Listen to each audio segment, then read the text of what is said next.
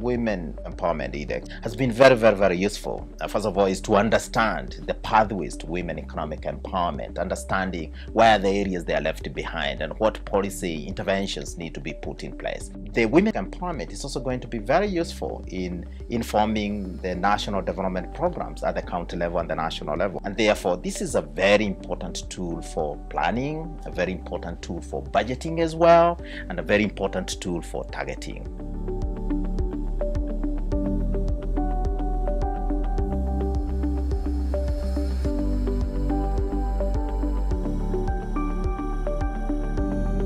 You know, time use survey is one thing that we have talked about for a very, very long time, and it does not find its space in computation of our economy, simply because we have not been looking at what is the value of unpaid work without really being compensated for it. And so we lacked funds for a long time, but when the UN Women came on board in full force, we have managed to undertake that survey. We are doing that because it's the first time that we are doing it in Kenya, so we don't have any baseline information.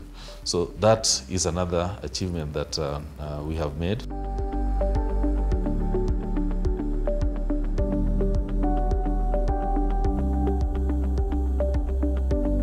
That is information that is now available in the public realm, because this study was undertaken by KIPRA and that data was packaged and it's out there. So there is now available data informing us on the women's access to finance, especially for agri-finance, telling us about the social and economic environment within which the women live and operate, speaking to us about the kind of sources of financing that women can access.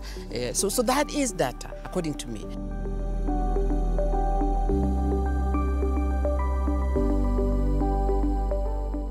This program has been very instrumental in supporting to identify the existing data gaps.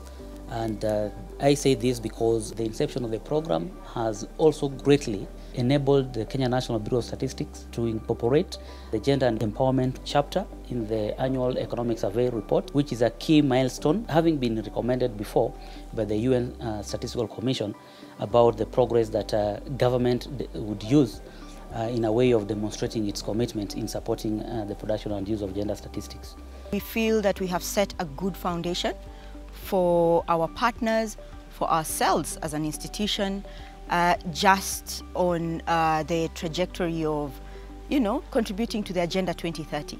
We shall continue to invest in gender data, continue demanding for accountability, and ensure that the transformation we want for the people who really matter will actually be achieved.